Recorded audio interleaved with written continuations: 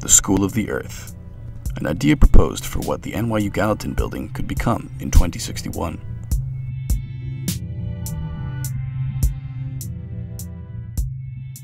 Bearing in mind the environmental, social, and cultural changes, this project has been completely redesigned from the ground up. Considering physical and educational design, both the space and program are intended to be conducive to learning and capable of responding to a changing environment. That's good. It's when you wash your hands, that's like sectioned into a specific category of water runoff and other things. The class began by learning the history of green architecture. Focusing on early influencers such as Frank Lloyd Wright and Herbert Bayer, the class gained new perspectives on the importance of environmentally conscious design. Our mantra quickly mirrored the notion that form follows function. After many design and writing assignments for class, we broke up into 12 different groups. We envisioned 8 major sections of the building, or eggs as we called them, to which each group contributed in a different way.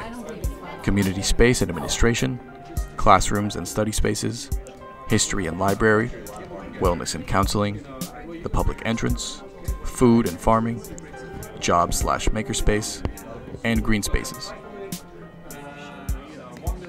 This is the new lab, located in the Brooklyn Navy Yards. It is a makerspace and home to Terraform One, Mitchell Joachim's company. This is where we are building the model for our class. So this is the next half of the building that comes out of the original Gallatin. It's the towers that come out of the top and the top. So it was modeled in Rhino, and then Kareem used the laser cutter to cut out the foam. And then we just pieced it together. We're going to connect them with glue, and it'll become solid. And this is where the pods are going to be housed. Yeah, they're like slide into the web. Yeah, we can integrate them into the design. Yeah. It's pretty fluid.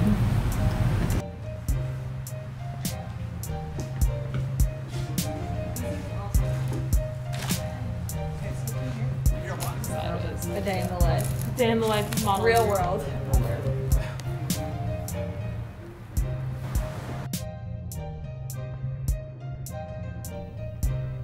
The School of the Earth is a place of uninhibited learning, built to function within New York City's changing ecosystem.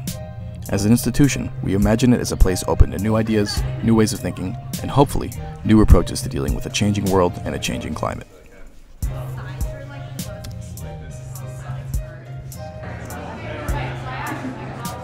You guys put together a ginormous model that I don't think any architecture school would be able to accomplish. Tremendous effort there for the whole modeling team and everyone in the group that had their input to design all the different areas and concepts that are there.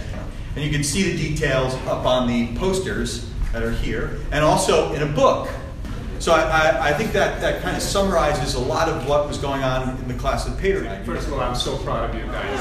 And this building will look very different. There will be global warming, which is unfortunate, it's happening. And there's going to be this beautiful building on top of us. And it's going to be very sustainable. It's going to have zero environmental impact. You're going to have a huge educational impact. The project is really about reimagining what education could be and should be in the future. Not like today, much better.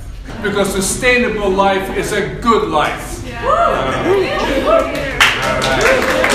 Thank you so much. Thank you, everyone.